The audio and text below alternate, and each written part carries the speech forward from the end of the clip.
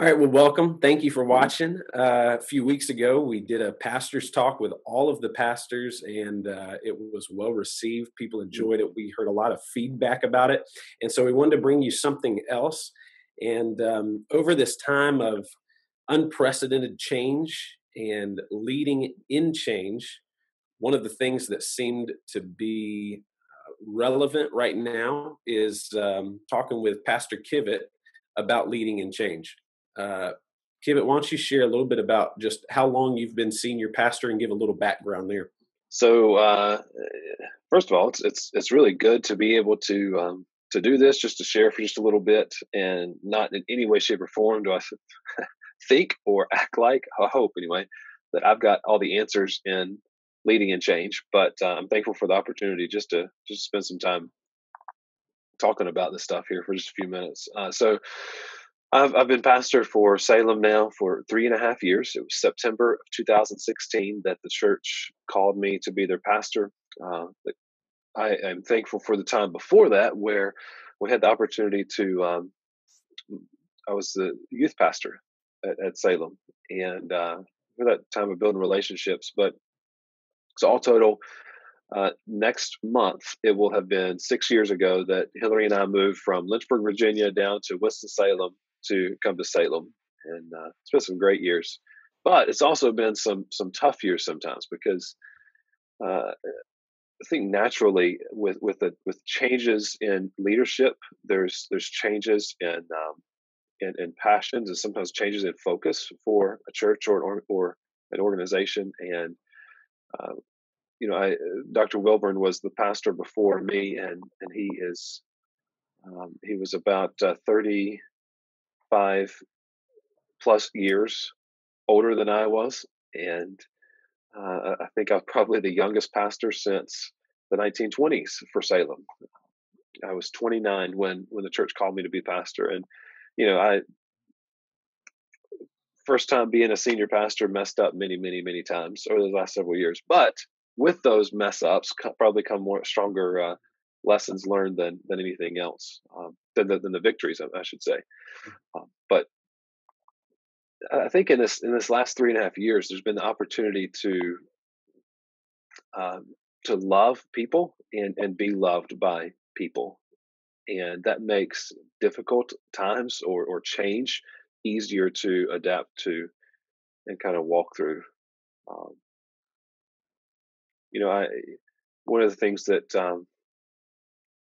as I think about change in general for the last couple of years, there's a couple of things that come to mind. One is uh, music. We've changed the music style of our church, and man, that is a touchy subject because where we got one person who is itching for change and itching for us to just move forward in some ways with that. You've got some other folks who are adamant that what we have currently or what we had was much better than anything that they're hearing right now. And I find that there's very few people who are right in the middle who are, you know what, I care less. There are some of those, but that's been a difficult change to walk through, and a lot of one-on-one and personal conversations have taken place with that one. We've made some changes in schedule with our church.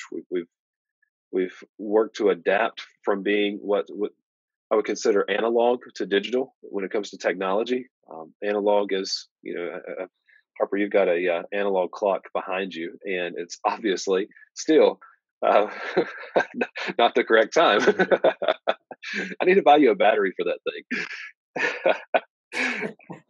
um, but anyway, the difference between analog and digital. Oftentimes, analog, uh, we try to be analog in a digital world, and those two worlds collide. And when they do collide, oftentimes they don't collide well. And so we've had to work through an accepting of living in a digital world. We're seeing that now, even with the COVID-19 quarantine that's taken place. So that's just a couple examples of change, and I'm sure that there's others with a complete list of all the changes made in the last several years. And maybe they're thinking of things that I don't, but that's just a couple examples in this moment. Yeah, that's great because as I've thought about leading in change right now, um, there's some changes that we plan out and we know we're going to be leading in. And then in this instance, this isn't change that we had ever assumed we would be leading in. And so you kind of gave us some examples of change you've already led in, even some significant change over the nearly 4 years of being senior pastor at Salem. And so part of this for the people is kind of unpacking that, helping people see some of the background behind the scenes, giving them a peek behind the curtain at some of what they may not know goes into leading in change, some of the difficulties, the challenges, but also some of your experience of what you've seen and even been led in change by other people, whether that's growing up in a family or at college or in a previous job at a larger Christian organization. And so why don't you share a little bit about, I don't know if you think back to some experiences in your life prior to being at Salem, wherever that might be, where you were led in change and some of your memories, some of your takeaways from that, and how that kind of has impacted your leadership. Yeah, there's several things I can think of just right off the bat. One was my family and I were a part of the same church for years. I mean, I grew up in this church, and there was some difficulties that took place there, and some just some obvious reasons that it was time for us to move on from that church. And we went from one setting that we were completely used to, that did not bump comfort zones really at all when it comes to anything from music to preaching, all of that stuff. And in looking for another church for my family to go to, there's really, in our area of Southern Davidson County, where there's not much in general, there was really one obvious choice, because there were so many churches who were preaching, and yes, they were doing a good job. There was one church that was growing through salvation growth, and they were reaching people, and my family wanted to be a part of that church, and it even crossed denominational lines to go and be a part of that. And even though they didn't fully understand or agree with everything that this church taught when it came to doctrine, um, that was one of the first times that I was ever faced with church, with major church change. Mm. But it taught me a lot, and it taught me that my perspective and my the way I look at things is not always the right thing. I'll never forget walking into the church within the first couple of weeks and going to the youth group. I was 17. I was a senior in high school, and and walking into the youth group and thinking, I have never in my life seen any youth group like this. But it was awesome because yeah, it was different, and yeah, the music was different, and yeah, there was a lot of um, just craziness, insanity. And it was different from anything that I had experienced. However, it was very normal for them. Um, but it was normal in such a way that people were being reached and disciples were being made. And that helped me realize, okay, the main thing here for them is not the games they play. It's not the music they play. It's not even the way they go about, the teaching or anything like that. The main thing for them, the big picture, is reaching kids for Christ, and they were doing it, and they were doing it very well. So that helped me realize, you know what, change is a good thing when the heart behind the change and the reason for the change is it has eternity in mind. um, Now, there's reasons that organizations change, and they have need to change with the times that they live in, but behind the change should always be something bigger, some kind of bigger purpose. And so that's one experience I can think of. I also, um, man, I think about just working for Liberty University after graduation. I started off working in what was called student care office, and that was a counseling office for students. I was the office manager.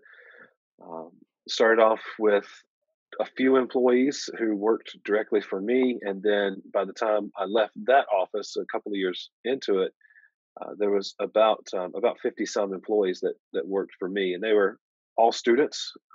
So it was fantastic to be able to lead them. But the supervisor that we had, the dean of students, was a man who thrived on moving forward and thrived on, here's what we need to do to be better, um, to minister well. And so there was constant change that took place with that. Um, so learning to not only be led in change in that time, but also to lead in change was something that I had to do. Then I went on a little bit later to work in the housing office at Liberty, and I didn't have as many employees at that point, but there was still some, and that was more. I think God put me there for experience in everything from maintenance to contracts to budgets and things that I would use later on that at the time I didn't really understand. Okay, God, why are you doing this? I appreciate the pay raise, but that was something that God put into my life to teach me. So that's a couple of things.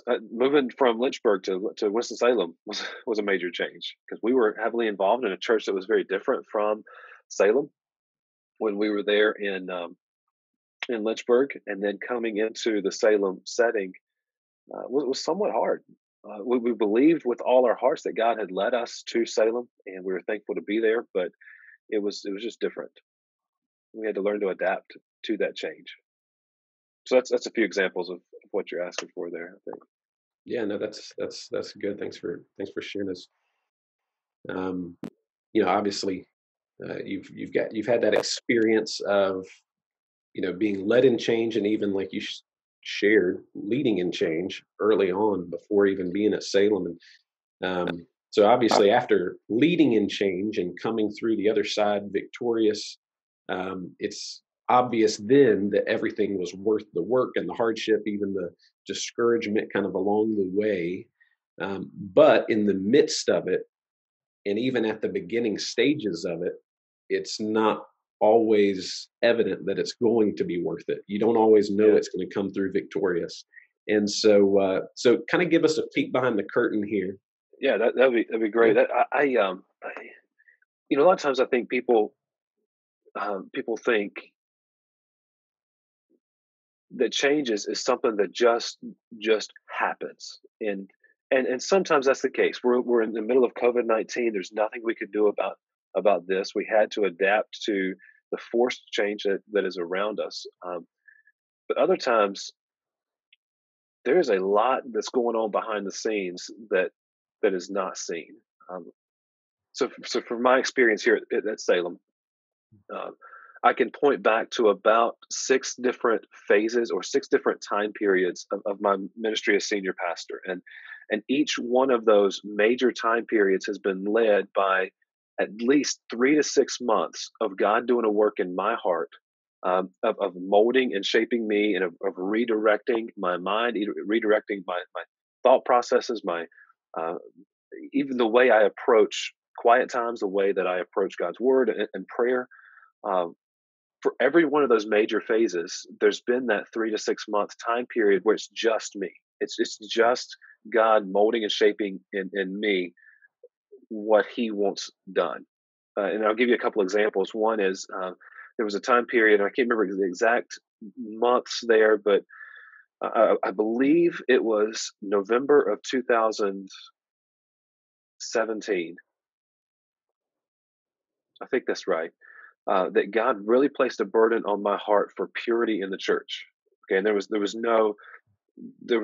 no overwhelming reason to be praying for this. It was just all of a sudden, it's like God just put this on my heart, and I spent 3 months just praying, God, show us the ways in which you're not being honored in our church, and show us the ways in which there may be some sin that's there, and and first of all, do that in me. And so I had 3 months of praying, God, show me the sin in my heart. So then I think, if I remember correctly, this time frame, it was about February of 2018, where all of a sudden there's just a couple of things that come up, and it was hidden sin in people's lives that had been there for some time. And all of a sudden God starts bringing it up to them, and they come to me and they say, hey, this is some sin that I've got in my life. And all of a sudden I see God purifying his church. And that's a subtle change. It's behind the scenes. People don't necessarily see that, but where I've spent 3 months praying through this, all of a sudden now we're in this phase where I think it lasted about 3 months. There was no less than 12 to 15 people or families that came to me and said, hey, we've got this in our life that we just need help with. And it's not necessarily something that I can get up and talk about in front of the church, but it's a way that I see God working, and it's a way that He is changing our church, and He is changing the heart of our church in that way. So that's one example of a way that I've seen God work. You know, music is another thing that we go back to that, but music is constantly adapting, is constantly changing in our culture, and has for the last couple thousand years. It's going to continue to change even in the next however many days we've got left on this earth, and I think that we're coming to a close before too long. Just my opinion. Um, but it's something that we should constantly be growing in when it comes to music. And so for 6 months, and I can tell you, right about the time I've got this written down, right about the time where God started working on my heart about music in the church, and praying, okay, who's the right person to be a part of this and to lead us in this in the future? And there was some tough decisions that needed to be made, and just some tough conversations. But but then we come out of it, and you don't feel completely victorious, because it's a hard fought, not battle, but just trying to wrestle through this, and but that's something that God had been doing in my life for months, working on me for months before it's ever spoken about to anybody else. And um, and that's one of the great things about how our God works and how the Holy Spirit works in the life of a leader. He molds and shapes the leader, and then He works to mold and shape the followers. And that's a responsibility that I take very seriously, and it's not something I take lightly in any way. So behind the scenes, oftentimes with change, is part of your question there. We God starts working in my life, or maybe He uses a Harper, or maybe He uses a Rick, or maybe He uses a VW Peters as chair of the deacons, or somebody else in our church. And if something is brought up, and it's, we need to think about this, or we need to talk about this, and there's the maturing time. Um, it's rare that there's something mentioned where we can make a decision just like that. It happens sometimes where it's just absolute common sense, and we like to say common sense is common to all, but it's not. But to the groups that are involved in making the decisions, you just know this is the right thing to do. Most of the time, there is at least weeks of working through and trying to figure out, okay, what is the right decision here? How do we move forward well, and how do we do this lead and change well? Um, so it's rarely a split second decision. Most of the time, it's a whole lot more. We need to wrestle with this for a little while. Well, and even as you share that, I think, we're going through Nehemiah, and you shared about how Nehemiah, he didn't tell anybody what was on his heart, what God had placed on his heart. He waited months, he prayed about it, and then he moved forward, and he was prepared. And you've talked before about tactical patience, and that idea of in the waiting. Yeah, Oh yeah, go ahead. You define it for us. I'll No, no, set no. it up where you should know the You would be definition, better at man. defining that. So go ahead. Yeah. I think I want to hear you define it. Go ahead. Let's hear it.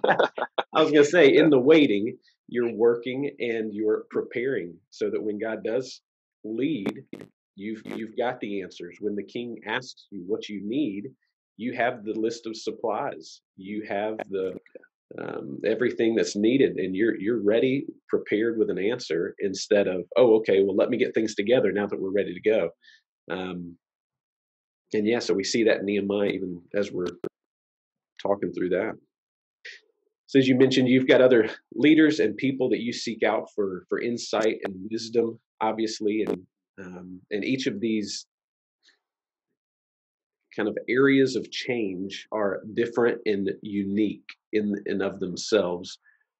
But through your experience that has been learned through whether it's education or even just through being led in change and also leading in change, are there any kind of methods, systems, processes that you have learned to kind of put in place and work through as a kind of a template or a blueprint for how to lead and change? Obviously, it isn't just a magic bullet, but it helps guide you systematically as you lead and change. I would say, yeah, there's a couple of things that just a couple of processes and methods.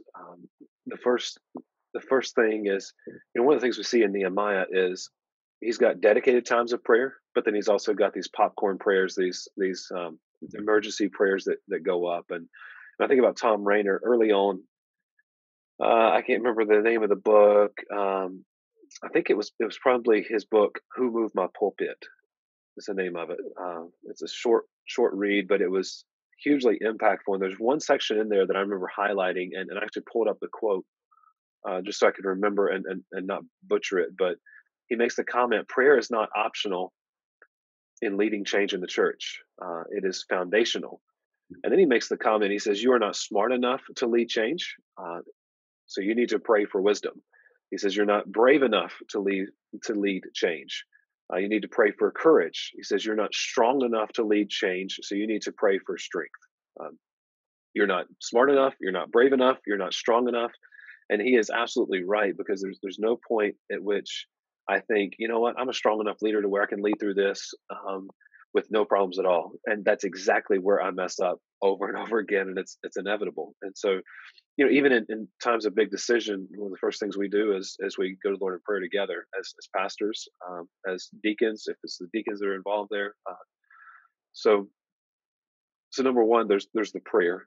Number two, and whether that's prayer just me at the time or other people were involved, it always begins with and should end with prayer. But then secondly, one of the things that I do is wrestle through. Okay, well, what does this mean? The bigger picture, the mission that Jesus has given us is to make disciples, and in making disciples, it's not just taking Christians who are already believers and making them stronger disciples. No, it's the goal here is for a disciple to make a disciple. And so, how do we make sure that we're fulfilling the mission that Jesus has given us? And does this change that we're thinking about, uh, does it apply to that, and does it speak to that? Um, will it build that mission up, or will it detract from the mission? Now, for our church, we got the mission statement of finding and pursuing life in Jesus, and that's one of the ways we've been able to just put in a short statement what we believe that making disciples looks like. It's finding the life that comes in Jesus, but then it's also, even after finding, it's continually pursuing the life that is found in Jesus. So it's kind of running it through that filter of does this add to that, or does it distract from it? But then there's the gathering around of other people. So I can't remember who it was. I heard refer to this as a holy huddle. It's people who are godly. It's people who you trust. They're on your team. They know that they know your heart. They know your downfalls. They know oftentimes the ways in which you just have the dumbest ideas that could ever come about. And they can speak truth into the situation. They're the ones who can say, "Kivett, that's an awesome idea," or "That's something that we need to pray about," or they say, "Kivett, that is the dumbest thing I've ever heard of in my life." So there's that holy huddle that kind of comes next, and then from there, it's you gather people around you who not only speak truth into your life, but can be that support, and they can say, "I may not be able to speak to this, but I can pray for you in this," and you have support. And all along, it's running through filters all throughout. And if at any point it doesn't pass the filter test, then you scrap it, and you or at least adapt it. One of the hardest things for me is actually um, following through after presenting a change, following through over the next couple of weeks, because there's so much work that's gone in before the church as a whole ever even hears about, or the school or the camp, before they ever even hear about the change itself. There's so much work that's taking place, and all of a sudden you get to that mountaintop, or that experience of okay, here's the vision, here's sharing what it would look like. Um, all I want to do then is go and rest, and remove myself from it completely for a little bit, because I'm just tired.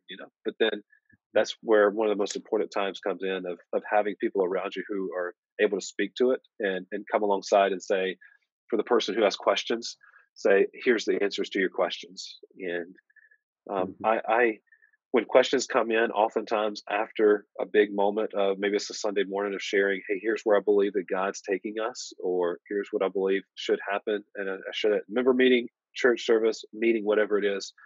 And I get questions. There's many times that I forward those questions, and not always the person who asked them, but before those questions, say, hey guys, would you help me answer these questions?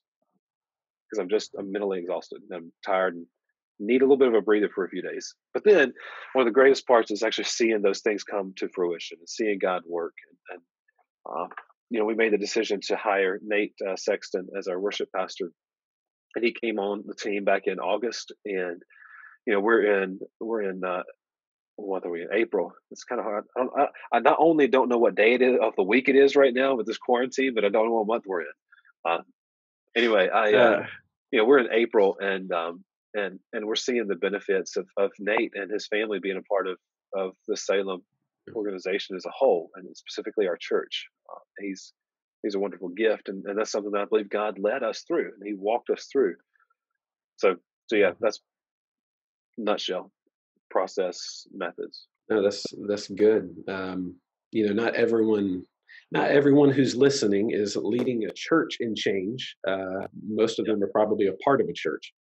Some of them may be leading a business or employees, but many of them may be the ones being led in change. So, but the difference, or the thing I want to make clear, is everyone who's listening is leading at least themselves in change right now during this time. Some are even leading a spouse in change. Some are leading their family in change right now. And again, some are leading a business, employees. Some may be leading a church in change right now. What's kind of one, kind of last thing you want to leave them with about how to lead in change well? I would say if you can't lead with integrity and character, then don't even attempt to be a leader, because you have a responsibility, dads, to lead your family, or moms to lead your family, whatever the circumstance may be, and maybe for college kids, you've got a responsibility to lead at your job, or maybe you've got a responsibility to lead, even it could be a study group that you've got. But if you don't do so with integrity and character, then it's going to fall down. It's going to break down, and along with that comes the responsibility to go to people sometimes and say, "I'm sorry, I messed up." Um,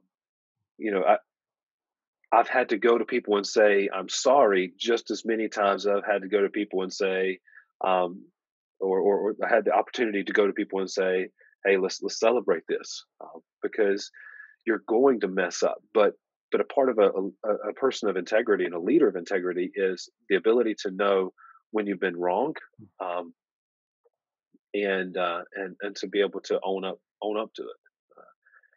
But then for the person who's, not everybody's pastor, like you said, not everybody's a pastor, not everybody's a Sunday school teacher, not everybody is someone who's in front of other people casting vision.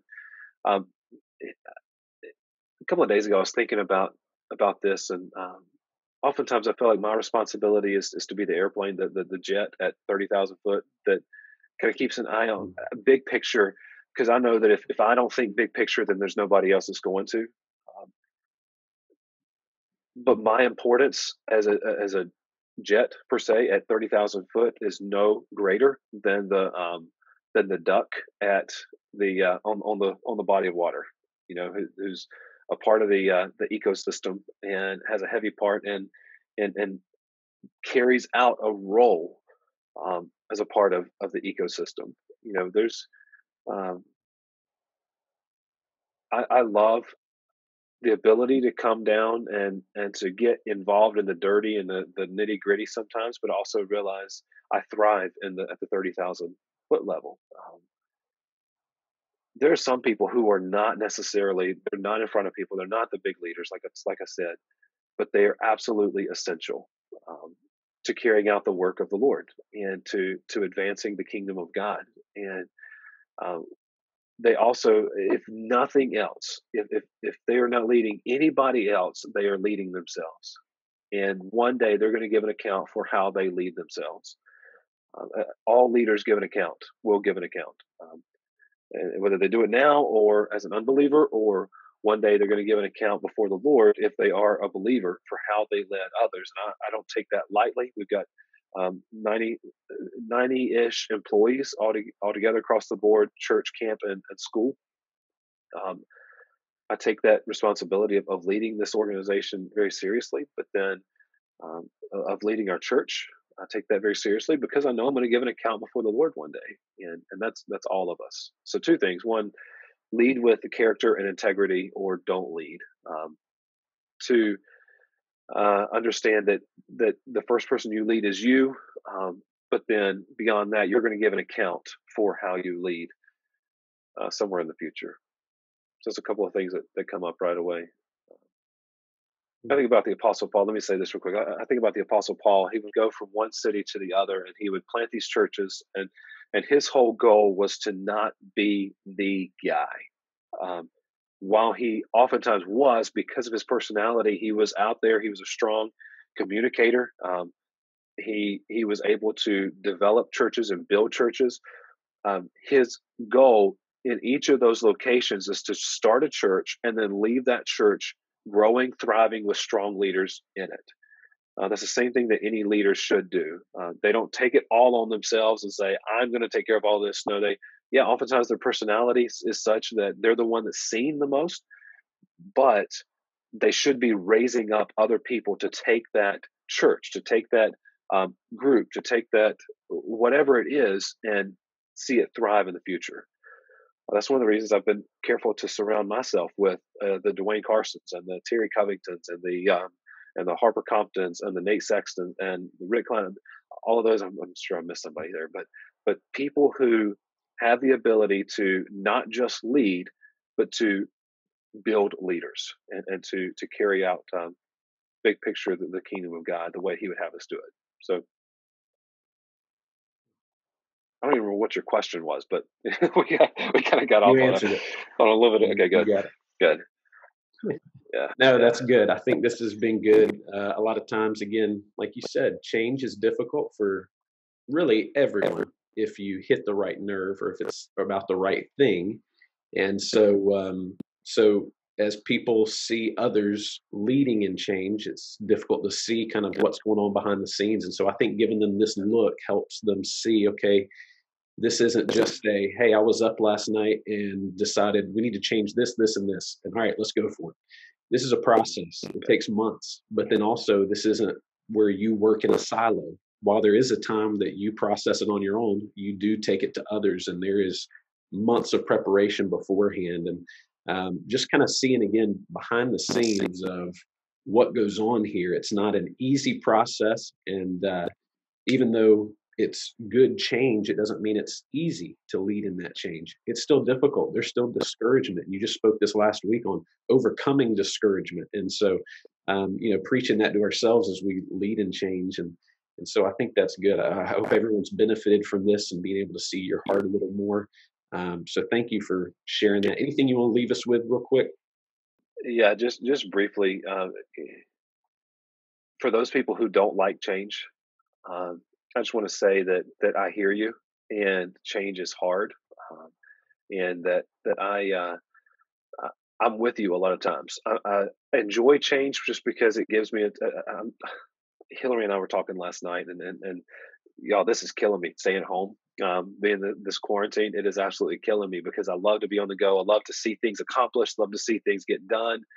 My Enneagram tells me that that I should be seeing results always, and change is tough, but change is a part of life too. And if you don't believe me, just go and read about the life of Christ, because the change that took place, not in his character, his integrity, not anything like that, but the changes that took place in Jesus' life from the time he began his ministry all the way to the end were vast, and a huge number of those. He was going from one place to another, and he was involved with these people, then these people, and he was close with these people. Then all of a sudden, he's got a new, not new, but a different set of close friends who are near him. And so, change is a part of life.